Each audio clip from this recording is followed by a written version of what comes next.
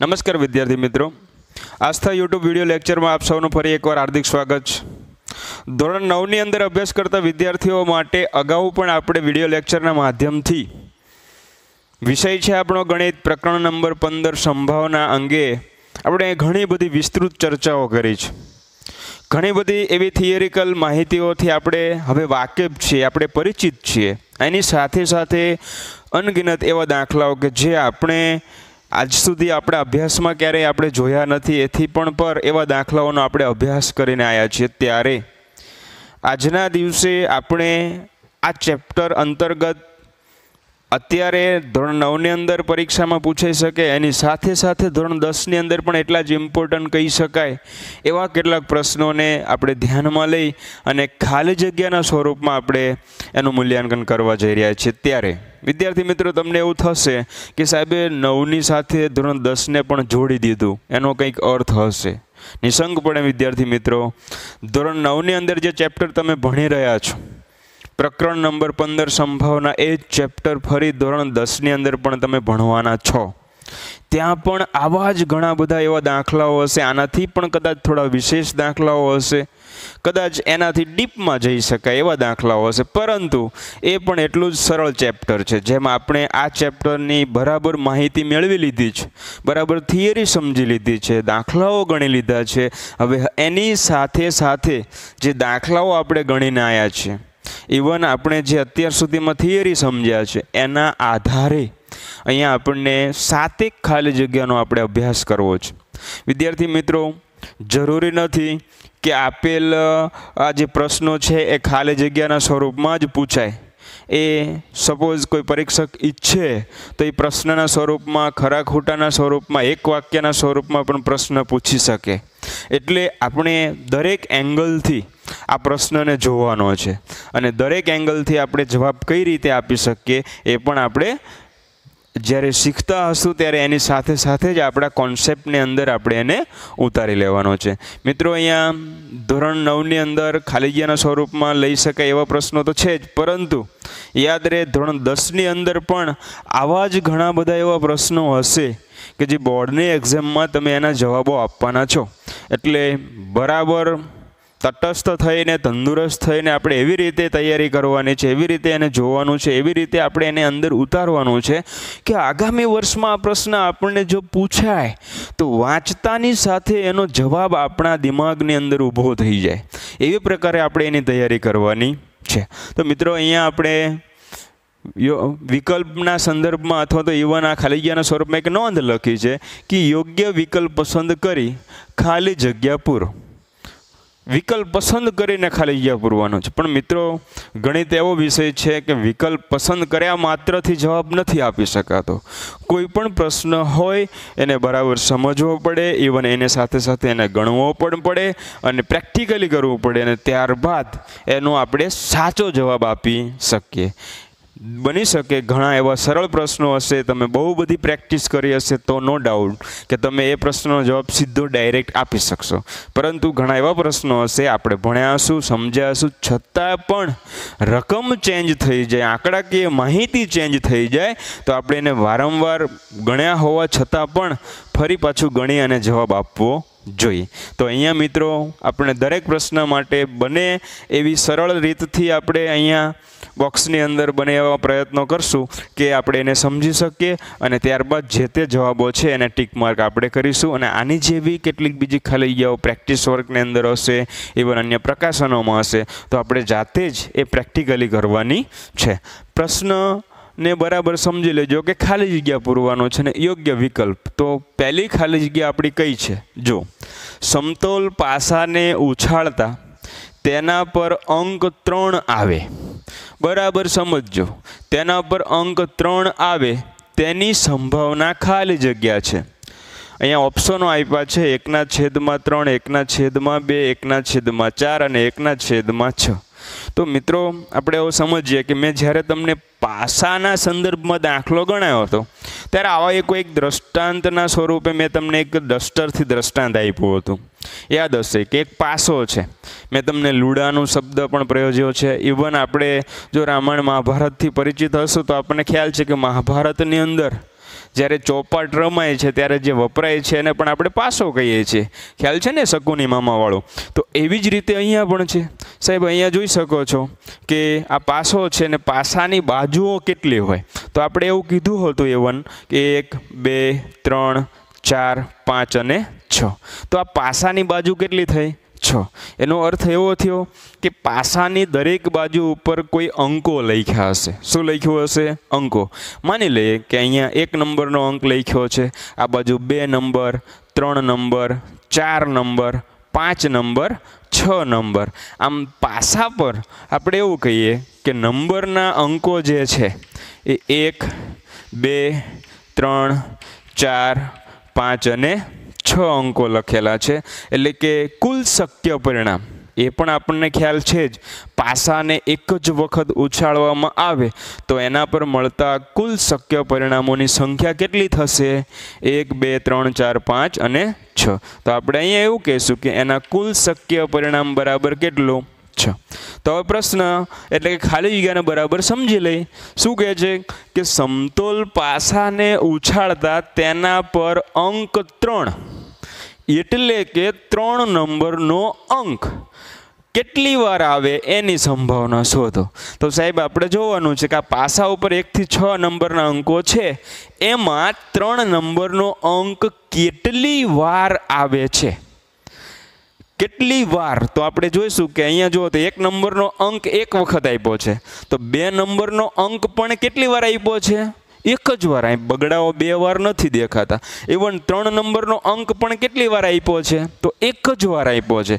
કોઈ એવું ના કહી શકે કે 3 નંબરનો અંક જે છે 3 વાર આપ્યો છે. તો 3 જગ્યાએ આપણને 3 3 3 એવું દેખાવું જોઈએ, પણ છે નહીં. મતલબ શું થયો કે 3 નંબરનો અંક કેટલી વાર આપ્યો છે?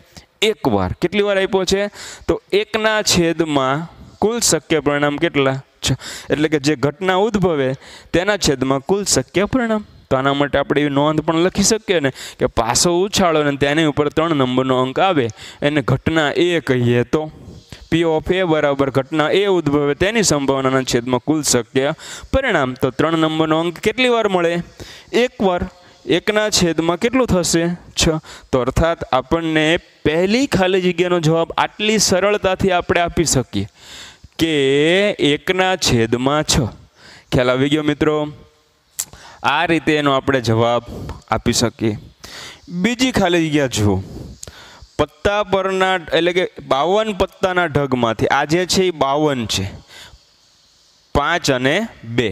52 પત્તાના ઢગમાંથી પસંદ કરેલું પત્તું બાદશાહ હોય તેની સંભાવના ખાલી જગ્યા મળે. પ્રશ્ન સમજો. 52 પત્તાના ઢગમાંથી પસંદ કરેલું પત્તું બાદશાહ હોય. શું હોય સાહેબ? બાદશાહ હોય. તેની સંભાવના ખાલી જગ્યા મળે. તો હવે આપણને પ્રશ્ન થાય સાહેબ, પત્તા શબ્દ આવ્યો એટલે આપણને થોડુંક વિદ્યાર્થીની દ્રષ્ટિએ થોડુંક અલગ લાગે. આપણને વિચારવાની ક્ષમતાની દ્રષ્ટિએ એવું જોઈએ તો આ પત્તા એટલે આપણે એવું સમજીએ કે જુગારની પરિભાષા, પરંતુ ખરા અર્થમાં એવું નથી. ભણવાની પરિભાષામાં પણ એનો ઉપયોગ થયો હશે. પત્તા હોય તો આપણને એવી તો ખબર હશે જ, આપણે આજ દિવસ સુધીમાં ક્યાંક ને ક્યાંક તાસ જોયા પણ હશે. સપોઝ 52 પત્તાઓ હોય એની અંદર કોઈને કોઈ વસ્તુ હોય, જેમ કે એકો હોય, બગ્ગો હોય, ત્રગ્ગુ હોય, ચોગ્ગો હોય, પંચો હોય, છક્કો, હત્તો, અઠ્ઠો, નવો, દસો, ગુલામ, રાણી અને બાદશાહ. આવી વસ્તુઓ આપણે એની અંદર જોઈ હશે. અને એ પણ જોયું હશે કે 52 પત્તાના ઢગમાંથી 13 પત્તા વળી લાલના હોય, 13 પત્તા ગુલા એટલે કે 13 પત્તા કાળીના હોય, 13 પત્તા ફુલ્લીના હોય અને 13 પત્તા ચોકટના હોય. અર્થાત અહીંયા જોઈએ કે 13 13 13 અને 13 સમજવા માટે છે. કાળીના હોય, ફુલ્લીના હોય, લાલના હોય અને ચોકટના હોય. યાદ રાખવાનું છે, આ જે છે કાળી, આ ફુલ્લી, ઇવન આ છે લાલ અને આ છે ચોકટ. તો દરેકના 13 પત્તાઓ હોય. કેટલા પત્તાઓ હોય? 13 13 13. એટલે કે આપેલ પત્તાઓમાં એક કાળીનો એકો હોય. કેટલાનો હોય? કાળીનો એકો હોય, એવી રીતે ફુલ્લીનો એકો હોય, એવી રીતે લાલનો એકો હોય ને એક ચોકટનો એકો હોય, એટલે કે એકા કેટલા થાય? 4 એકા. કેટલા એકા થશે? 4. એવી રીતે કોણ હોય? બગ્ગા પણ હોય. એવી રીતે તમે જોશો તો ક્રમશઃ વધવાનું છે દરેક વખતે. તો દરેક વખતે આપણને ક્રમશઃ 4 4 4 એવા અંકો મળે. તો જ્યારે આપણે બાદશાહ સુધી જશું, એટલે કે રાજા, અહીંયા આપણે એવું લખીએ બાદશાહ, સેમ આગળ જશો, સેમ આગળ જશો, સેમ આગળ, એટલે હવે આપણને ખ્યાલ આવી જશે મિત્રો કે કાળીનો એક બાદશાહ હોય, ફુલ્લીનો પણ એક બાદશાહ હશે, લાલનો પણ એક બાદશાહ હશે અને ચોકટનો પણ એક બાદશાહ હશે. સમજાઈ ગયો? જો આપણને ખ્યાલ હશે જ, અગાઉ પણ આપણે જો દાખલા તરીકે આપણે ઉદાહરણમાં ન આવ્યું હોય તો આપણે એવું સમજી લઈએ કે ભાઈ 52 પત્તા હોય તો 52 પત્તાની અંદર 13 પત્તા કાળીના હશે, 13 ફુલ્લીના, 13 લાલના, 13 ચોકટના. દરેકમાં એક કાળીનો એકો હશે, એક ફુલ્લીનો એકો, લાલ અને ચોકટ. એવી રીતે કુલ કેટલા એકા થશે? 4. એવી રીતે બગ્ગામાં પણ, એવી રીતે તગ્ગામાં પણ, એવી રીતે બાદશાહમાં પણ કેટલા થવાના છે? 4. ખ્યાલ આવી ગયો? તો કુલ પત્તા કેટલા આપણા થશે? તો કેલ્ક્યુલેશન કરો તો આપણને ખ્યાલ આવી જશે. 13 ચોક 52. એટલે કે કુલ શક્ય પરિણામ કેટલા થઈ ગયા આપણા માટે? 52. હવે જોઈએ પ્રશ્ન. 52 પત્તાના ઢગમાંથી પસંદ કરેલું પત્તું બાદશાહ હોય તો બાદશાહ કેટલા મળે આપણને? 4. કેટલા મળે? 4. તો આપણે નોંધ એવી લખીએ, 52 પત્તાના ઢગમાંથી પસંદ કરેલું પત્તું બાદશાહ હોય એને ઘટના એ કહીએ તો. દરેક માટે આપણે એ જ ધારીશું કારણ કે અલગ અલગ પ્રશ્નો છે. ઘટના એ કહીએ તો આપણે એવું કહીશું કે એ ઉદ્ભવે, ઘટના એ ઉદ્ભવે તેની સંભાવના છેદમાં કુલ શક્ય પરિણામ. તો બાદશાહ કેટલા મળે આપણને? કુલ 4. કયા કયા મળે? તો સાહેબ કાળી મળે, ફુલ્લી મળે, લાલ મળે અને ચોકટ. એટલે કુલ કેટલા બાદશાહ મળશે આપણને? 4. તો 4ના છેદમાં કુલ કેટલા પત્તા હશે? 13 ચોકું 52. તો આપણને ખ્યાલ છે જ 13 ચોક 52, અર્થાત 1ના છેદમાં કેટલું? 13. ખ્યાલ આવી ગયો મિત્રો? તો અહીંયા આપણે આ ખાલી જગ્યાનો જવાબ ત્રીજા ક્રમે એટલે કે સી આપેલો છે 1/13, એટલે કે 1ના છેદમાં 13. ખ્યાલ આવી ગયો મિત્રો કે જ્યારે 52 પત્તાના ઢગમાંથી કોઈ પણ પત્તું ઇવન પૂછે કે ભાઈ બાદશાહ હોય, રાણી હોય, ગુલામ હોય, ઇવન એકો હોય, તો આવી રીતે આપણે જવાબ આપી શકીએ. ત્રીજી ખાલી જગ્યા આપણે જોશું.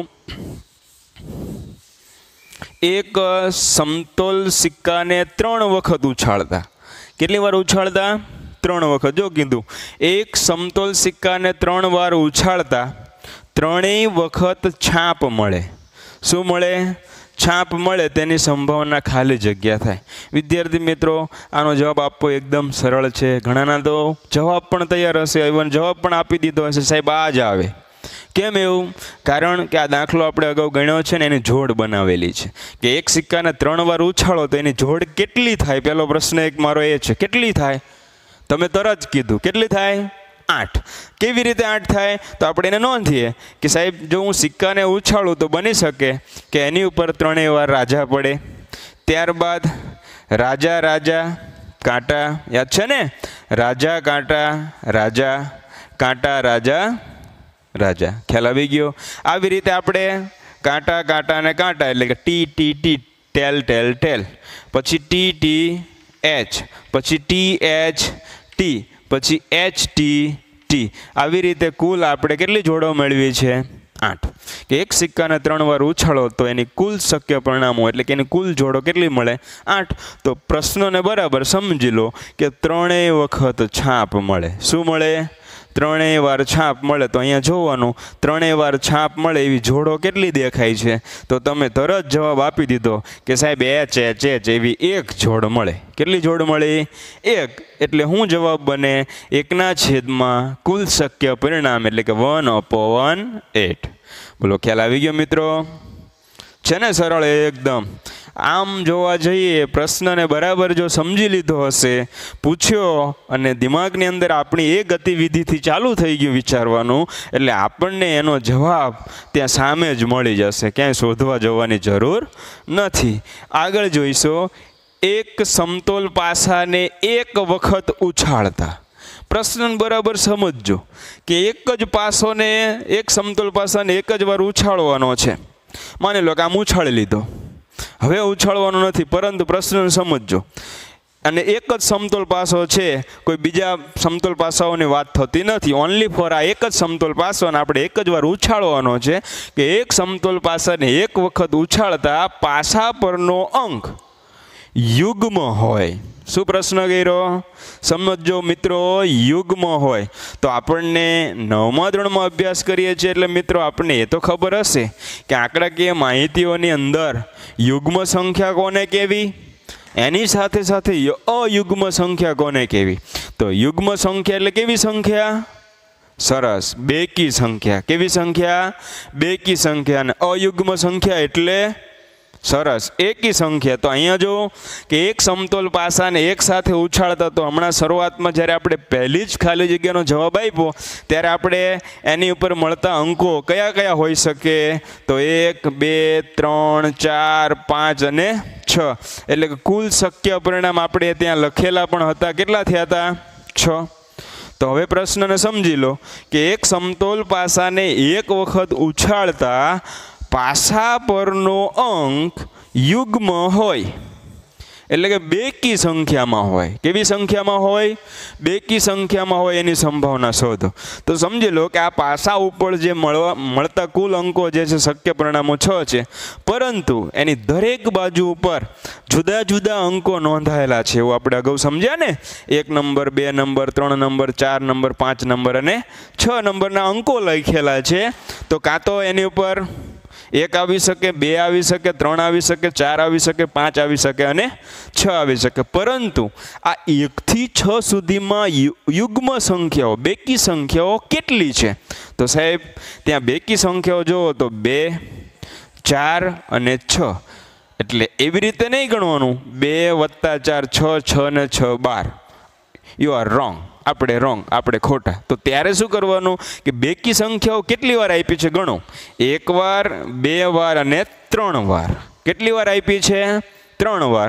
એટલે કે યુગ્મ અંક આવે એની સંભાવના કીધી છે. એટલે 1, 2 અને 3. તો 3ના છેદમાં કુલ શક્ય પરિણામ કેટલા હતા? 6. તો 3 દુ 6 અર્થાત 1/2. બોલો, ખ્યાલ આવી ગયો? ફરીવાર જોઈ લો. પાસા ઉપર મળતા અંકો યુગ્મ હોય, અર્થાત 2, 4 અને 6 એક જ વાર ઉછાળ્યો છે માટે તો એવી જોડ આપણને 3 મળી. 1, 2 અને 3. તો 3ના છેદમાં કુલ શક્ય પરિણામ કેટલા? 6. 3 દુ 6 1/2. અર્થાત અહીંયા આપણને જવાબ દેખાય છે, સ્પષ્ટ રીતે જોઈ શકીએ છીએ. ત્રીજા ક્રમે એટલે કે સી ઓપ્શનમાં જો 1/2. તો અહીંયા આપી શકીએ જવાબ 1/2.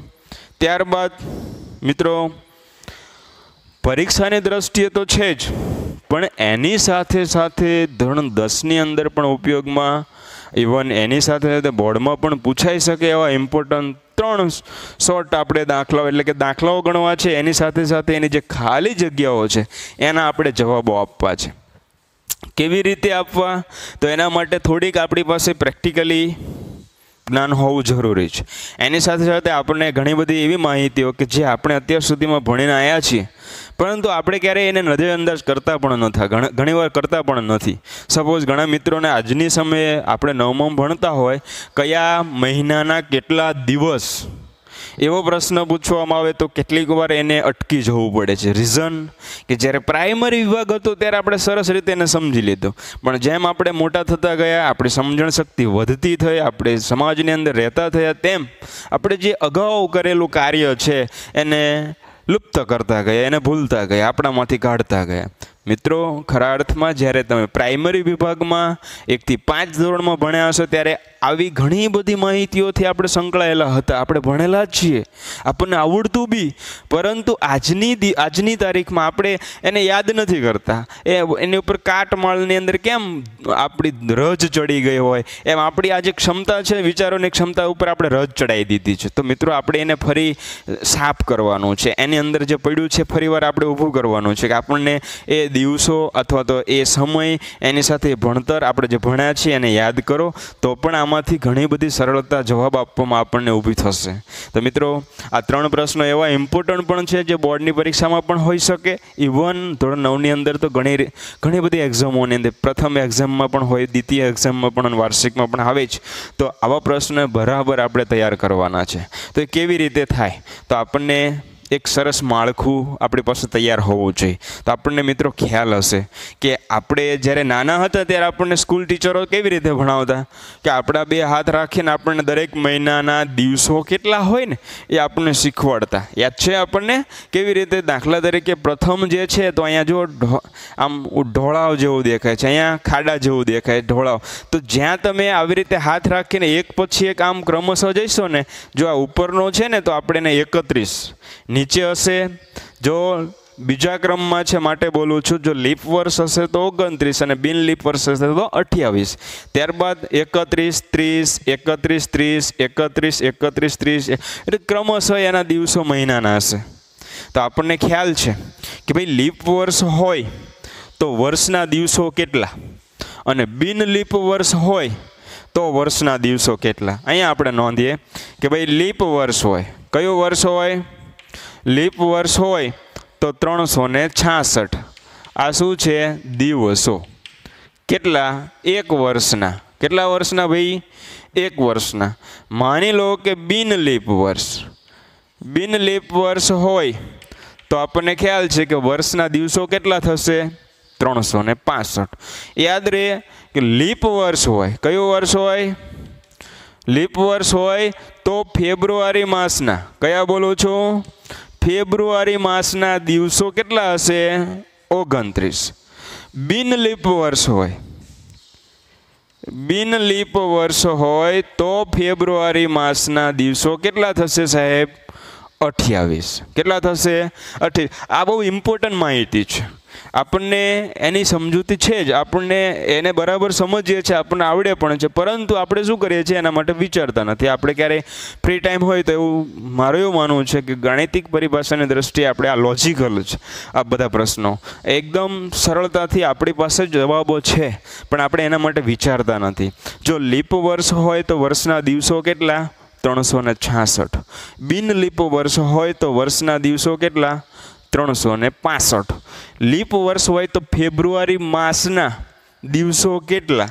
તો 29. અને બિન લીપ વર્ષ હોય તો ફેબ્રુઆરી માસના દિવસો કેટલા? 28. એ પણ ખબર હશે કે લીપ વર્ષ અને બિન લીપ વર્ષનો ડિફરન્સ દર 4 વર્ષે આપણને એકવાર જોવા મળે છે, એ અંગ્રેજી મહિનાઓ પ્રમાણે.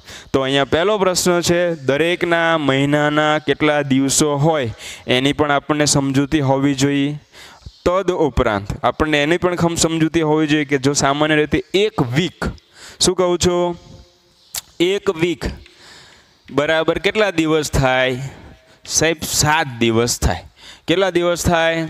7 દિવસ. આપણને સામાન્ય રીતે આપણે શું બોલીએ છીએ? સોમ, મંગળ, બુધ, ગુરુ, શુક્ર, શનિ અને રવિ. પરંતુ ખરા અર્થમાં રવિ, સોમ, મંગળ, બુધ, ગુરુ, શુક્ર અને શનિ, આવી રીતે આપણે વારને બોલવા જોઈએ. અને એની સાથે સાથે જોવા જઈએ તો 1 વીક મતલબ 7 દિવસ. કેટલા દિવસો? 7 દિવસ. એવું યાદ રાખવાનું છે. અને જ્યારે પણ આપણને મહિનાની અંદર એટલે કે મહિનાના સંદર્ભમાં કોઈ પ્રશ્ન પૂછાય ત્યારે આપણને જે તે સંખ્યા જે તે મહિનાના દિવસો સાથે વીકલી એટલે કે વીકના 7 દિવસ સાથે એટલે કે 7 વડે શું કરવાનો છે? ભાગાકાર. આપણે ગણીશું, થોડુંક પ્રેક્ટિકલી કરીશું, ત્યારે એને બરાબર સમજી શકાય છે. દાખલા તરીકે જાન્યુઆરી માસમાં 5 વખત રવિવાર આવે. જોજો મિત્રો, 5 વખત રવિવાર આવે. શું આવે? 5 વાર રવિવાર આવવો એટલે તમે એવું કહેશો કે સાહેબ તમે તો એવું કીધું કે 1 વીકમાં 7 દિવસ, તો 7 પંચું 35.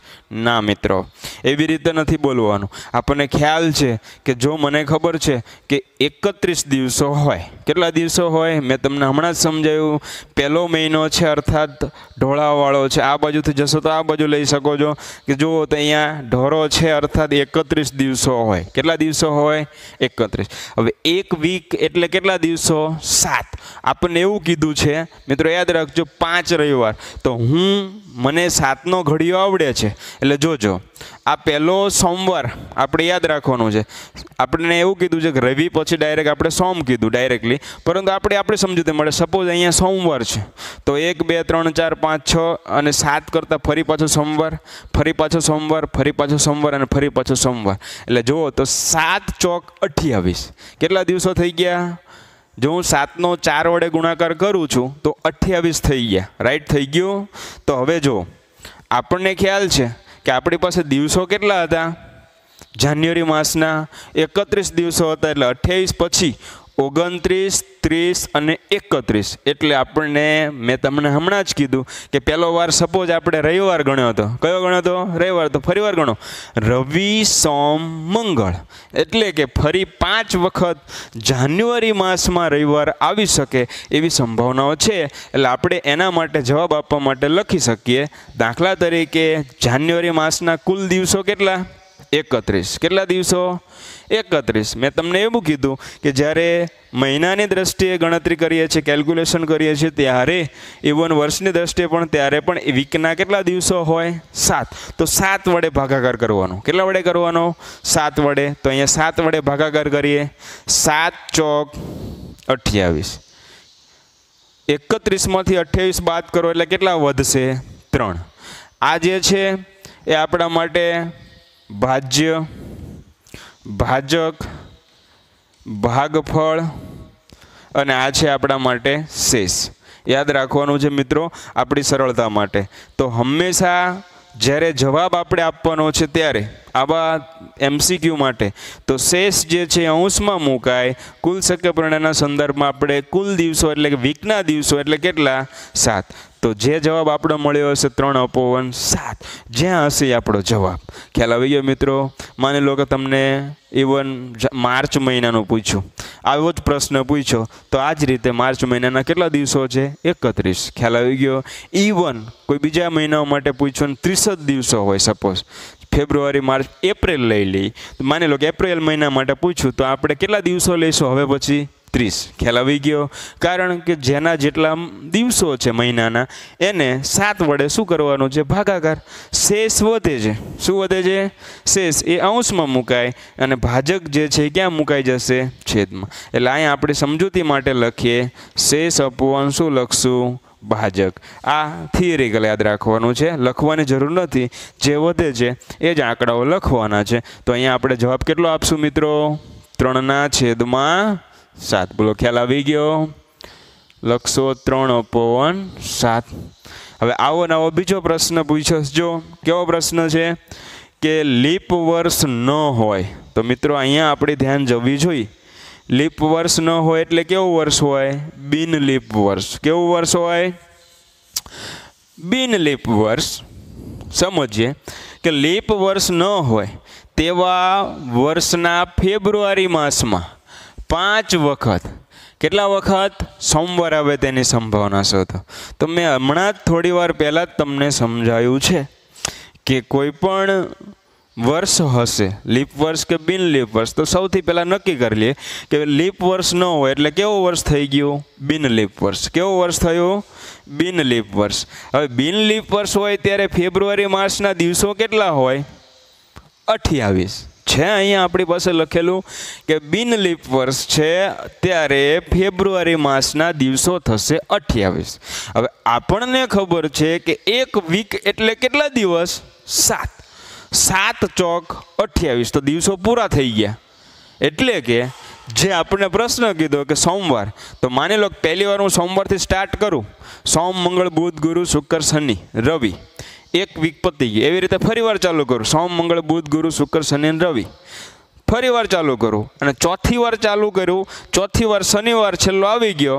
ઇવન રવિથી ચાલુ કર્યું હોય તો પછી આપણને સામાન્ય રીતે શનિ મળશે. અને જો સોમવારથી મળ્યું હોય તો રવિવારથી. એટલે કે સોમ, મંગળ, બુધ, ગુરુ, શુક્ર, શનિ અને રવિ. આમ ચોથી વખત જ્યારે આપણે આવા 4 વીકને અલગ અલગ કરી અને જો આમ ગણતરી કરવા જઈએ તો એના દિવસો થઈ ગયા 28. હવે પછી જ્યારે બિન લીપ વર્ષ હોય ત્યારે ફેબ્રુઆરી માસના કુલ દિવસો 28, મતલબ હવે કોઈ નવો દિવસ એ મહિનામાં વધતો નથી. ખ્યાલ આવી ગયો? 28 દિવસો પતી ગયા.